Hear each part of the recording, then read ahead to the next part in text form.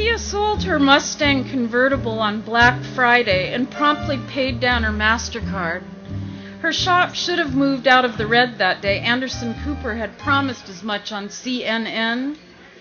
She envisioned pet owners tripping over each other to get at her cat condos, Barca-loungers, tutus for the Bassets, Rottweiler formal wear, but all they bought were iams and sunken aquarium ships. It was the recession.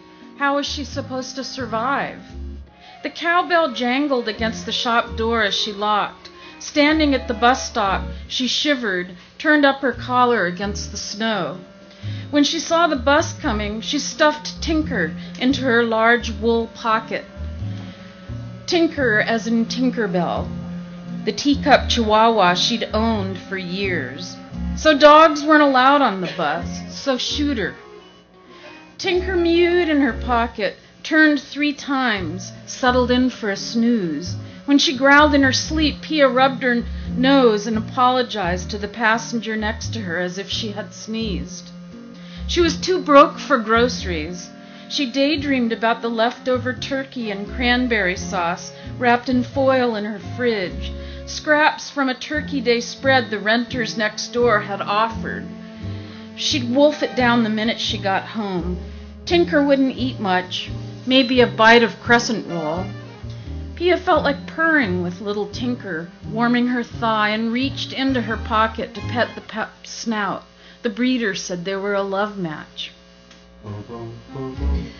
Howard had already let himself in with the keys she'd given him. She could have used a timeout, but already the lights were low and he'd put on a Barry White CD. "Sold another Escalade today," he said. "Took myself out for a nice roast beef dinner." She stared in horror at the foil-encased turkey and cranberry he was eating. "Still a little hungry," he admitted. She shouted, "Do folks who spend $72,000 on hybrid Cadillac SUVs really expect us to believe they're trying to save gas?" He slipped her purse from her shoulder. "Life's good," he said. Though Howard spent a fortune on Italian suits for work, he'd lived in a small apartment 2 blocks from Cal Worthington's Dodge dealership for 8 years. At first he'd seemed a wonder of stability after a slew of bad choices on her part. At least he could hold on to a job. He seemed to genuinely like women, and he was, still, a good lover. She kissed Tinker, the only being she could truly count on in life, before placing her at the foot of the bed. Pia allowed Howard to slip her clothes from her body. She lay on the sheets while he hummed the television jingle. "Go see Cal, go see Cal, go see Cal, go see Cal, go see Cal, go see Cal. If you want to change your luck, save $1 or $1. Go see Cal, go see Cal, go see Cal." Maybe being with Howard would temporarily erase her bearish day. It worked at first. The ceiling blurred as she let herself go. Vaguely, she could feel Tinker wagging as Howard went into high gear. Tinker enjoyed it as much as they did. Pia pushed back, grabbed Howard's buttocks as he came, rubbed herself until she could join him. Tinker barked gleefully, but mid-bark it turned to a screech. Then it stopped altogether. Silence rung. Pia sat up fast, frantically patted down the comforter. She couldn't find Tinker. She peeled off the sheets and blankets, flung them onto the floor. She stood and screamed, "Where is she?" Howard lit a cigarette, not seeming to notice anything amiss. A clear sign that it was never going to work with him. "Tinker, Tinkerbell!" Pia shrieked.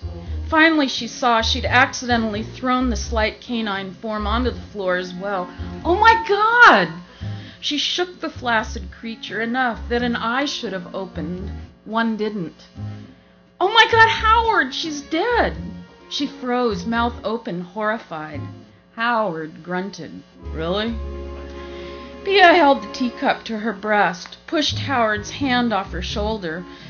When he leaned on it to get up, she wept, didn't know whether the ache would ever go away. They buried Tinker in a Tom McCann shoebox, next to the barbecue in the backyard. Her baby, curled inside. Rigger stamped the fawn-like body into a pretzel, a diamond color for dignity. Pia, eyes marbled and puffy, played with her tomato soup. "So get another one," Howard said, still humming. She'd have changed the locks if she could have afforded to, but she couldn't. Instead, she stood from the table, her eyes misting, and pointed towards the door. "Out," she said. "Ah, honey." He moved towards her. "Down, boy." Pia opened the door herself, held it until he walked out. At work the next day, she cleaned shavings out from under the hamsters, the smell of cedar clearing her sinuses. She laughed when she let the corgi pups romp and pee in the alley, even though they galloped through oil spots and brought it back in. She clipped kittens' nails. People came and went, flakes for the fish, worms for the parakeet, mice for the snakes. The cowbell jangled right before closing, and in walked a craggy but handsome man with his Vietnamese pig. A craggy but handsome man who liked animals, messy animals. She flushed. "What we need is some cat food," he said. "Fred here's famished. I know. He should stick to his sweet potato roots, but sometimes a guy's just gotta splurge to make life worth living." Fred oinked, drooled at the crickets about to be dropped in with the iguanas. She couldn't help pondering the gustatory pleasures inherent in Fred, but soup wasn't all that bad. Pia had no trouble imagining the handsome man in her bedroom, though she liked the idea of new locks on her doors, too. She paid special attention as she circled his phone number on the check. Once the animal man and his pig finally left, she took out her MasterCard and called her teacup breeder. "Expecting any new litters?" What was $500 in the bigger scheme of things? Bonnie Zobell.